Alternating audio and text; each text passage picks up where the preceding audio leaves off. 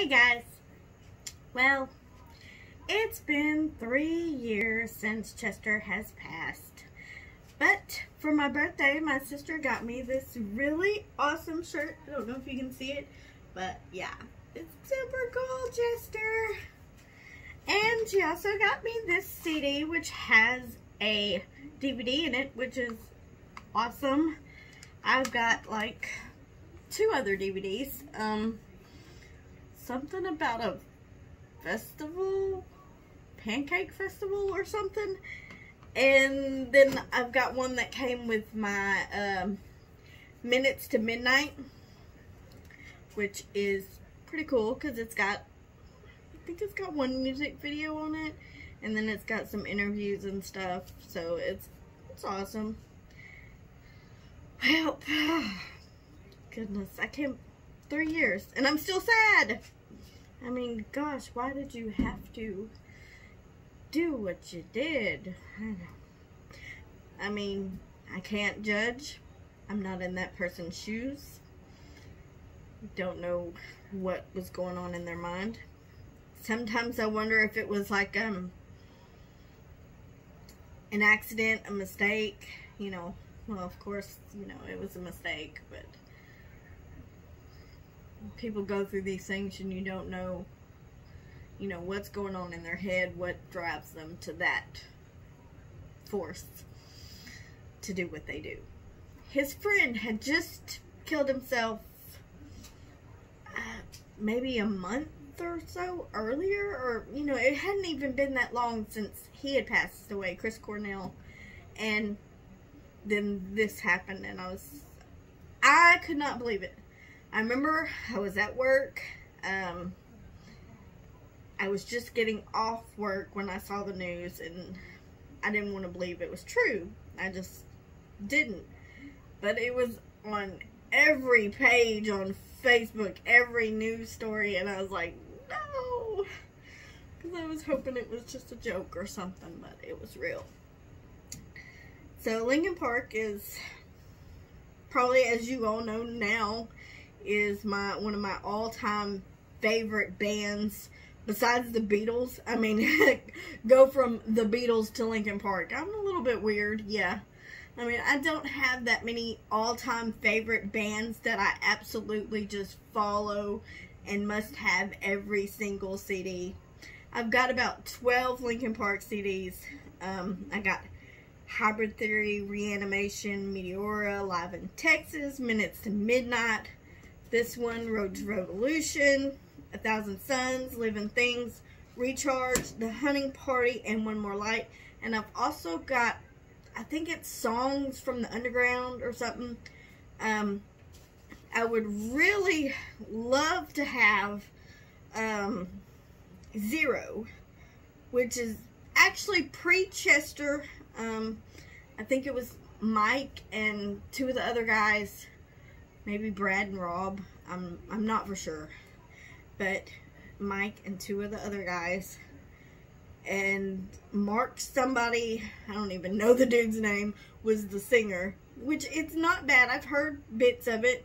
It's not bad. It's the same songs as pretty much what's on Hybrid Theory, but, you know, with a different singer, and maybe some of the words are different. And, of course, all the songs have different names, so it's not the names that are on Hybrid Theory.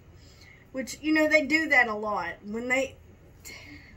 I wanted to be in the Linkin Park fan club because they would have these LP Underground CDs or downloads that they would send out as being a member.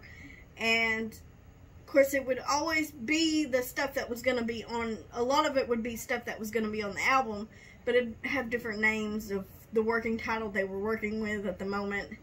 And, you know, words would be different and stuff. The beat might be a little bit different, but it was always cool. So, I would love to collect all those albums, all the LP Underground albums.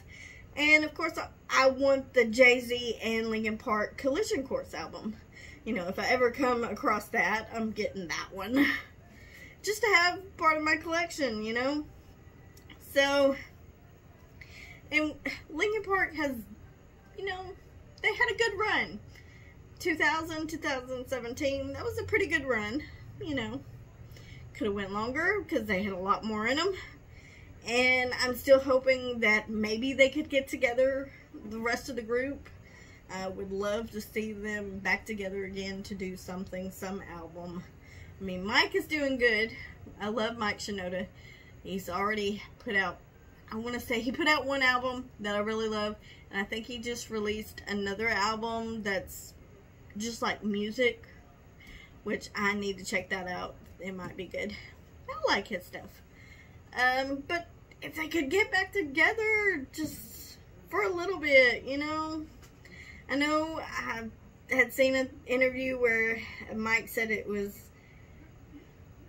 they had asked him if he listened to some of Chester's music from another band, and he couldn't. He said it was too hard. He can't even listen to the Linkin Park stuff. So, I mean, I know it's hard. How do you move forward from that? In a way, I would just think, you know, you get the band back together, you make new songs, you go on tour with your new songs. I mean, you could throw in a couple of the old songs and have the fans sing them like they always do. You know, it wouldn't be too bad. It would hurt, but, you know, you gotta go for it. I don't know, I just miss them. Just miss the band.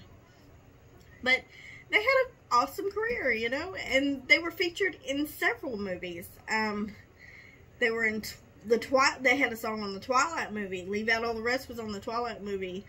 Underworld Awakening had the Blackout song. The Matrix Reloaded had Session. Transformers. 3 Transformer movies with 3 Linkin Park songs. I mean, the last 2 movies with Mark Wahlberg didn't have a Linkin Park song. And I'm just like, you're a Transformer movie, you gotta have a Linkin Park song now. I mean, the first 3 had a Linkin Park song. So, Transformers, What I've Done. Transformers Revenge of the Fallen had New Divide. And Transformers Dark of the Moon had Iridescent. And, like, I love all those songs. And that's pretty awesome. And I forgot what song was... Let's look this up. Just the other day, me and my sister. There's a song also on Valentine. I love that movie with David Boreanaz. That's a pretty good movie. And yeah, Linkin Park has a song on that, so that, you know, that soundtrack, bonus points. So there's a lot of songs that I would put on my playlist. I mean, I'm constantly doing Linkin Park playlists, and there's just a lot that I would add all the time. From Hybrid Theory, I'm always doing Crawling and Paper Cut. Those Hybrid Theory and Meteora are like were like awesome albums. Hybrid Theory I used to listen to every night before I went to bed. It was an awesome album, and I would probably put every single one of those tracks on a playlist. And, you know, Meteora, Numb, and From the Inside are 2 of my favorites. Reanimation, High Voltage, Crawling, My December, which was on the DVD I had. Something Festival of Pancake Festival. I don't know. I'm going to have to figure out what that DVD was. But anyways, it was an awesome DVD that my sister got. And no, maybe I bought it. Anyways, I think I might have bought it back in the mall, because back then they used to have stuff in the mall, and now we ain't got nothing. There is no DVD stores whatsoever. So we used to have some stuff back in the day, and I think I got that there. And it had High Voltage and My December on it. Like, it didn't have like any kind of video or anything for it. It was just like, said the song and it just played it. But I really, really loved it, and yeah, definitely. So there's just so many. But Minutes to Midnight, was the first album that at first I did not like, because it was such a drastic change from what they normally did on the first 3 albums, and I couldn't get into it. But then I finally fell in love with it, and my favorite songs are Shadow of the Day, Hands Held High, The Little Things Give You Away. Those are like 3 of the favorite ones on that CD. 1,000 Suns CD, I absolutely loved that CD. Like, it was just, as soon as I got it, it was the best thing ever. Every time I got a Linkin Park CD, I was always excited. But the songs I love the most on there are When They Come For Me, Waiting for the End, Iridescent, The Catalyst, and Blackout. From the Living Things album, my favorites are Burn It Down and Castle of Glass. From the Recharged album, A Light That Never Comes and I'll Be Gone. From the Hunting Party, Until It's Gone and Final Masquerade. And One More Light. Of course, One More Light is a favorite. Heavy is a favorite.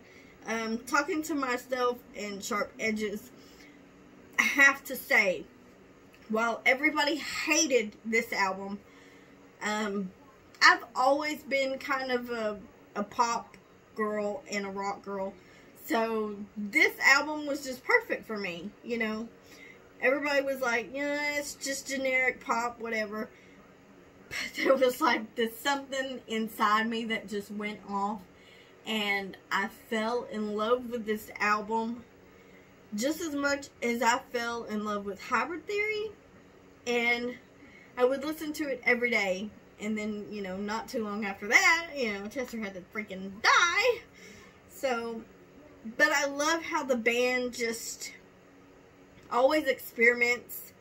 They don't stay with one sound throughout their whole career. They just always wanted to grow and learn and try new things and develop their style and just, you know, go. Just go, go, go. You know, they didn't want to be like Nickelback. You know, Nickelback, all their songs sound the same. Don't get me wrong. I love some Nickelback. But every single song is pretty much the same and sounds the same. I just love how Linkin Park was constantly expanding and changing and just trying to break barriers with their sound. I mean, they came out right out the gate as something new and fresh and different, you know, and it was just amazing. And I'm really sad that that's, you know, over with. I still have Mike to fall back on, but it's just, it's sad. And I mean, there's a lot of stuff out there that I can explore and go and just see, because Chester was in a couple other bands, and there's music there that I can go and find. There's just a lot of stuff. And plus, you know, you always got remixes. One of my favorite remixes is the Numb song, but it's in an 80s style, and that's kind of fun. So I really like that. Yeah, there's just so much out there that I can go and find, and just, that's the power of YouTube, baby. Yeah. There's so much on there, and it's awesome, you know. So much to experience. But yeah, there's a lot of songs, and here are a few that are not like mainly Linkin Park songs, which I know the Jay-Z and Linkin Park Numb Encore, I really like that one, and I want that Collision Course album. But there was Steve, I don't know how you pronounce his name, Aoki, which is featuring Linkin Park, Darker Than Blood. I love that song. It's always a go-to song for me. And Executioners featuring Linkin Park, It's Going Down. And also Busta Rhymes featuring Linkin Park, We Made It. Those are some really awesome. I don't know. One day, maybe the rest of the gang will get back together and I can be happy about that. But for now, I will follow Mike Shinoda and see what he has in store for me. And hopefully wherever you are, Chester, you are screaming for them folks up there, down there, wherever. Just, yeah. Nah. I miss them. I love my shirt. It's an awesome shirt. Anyways, I probably rambled on enough, but yes, I love Linkin Park, and one day maybe the rest of them will get back together, and I can be really happy about that. But until then, do you like Linkin Park? What's your favorite song? Because I have a lot of them. Basically every single album. And what I don't have, I will eventually have, because I am determined to get every single Linkin Park song there is. Yep. I'm going to have it all. Anyways, have a nice night.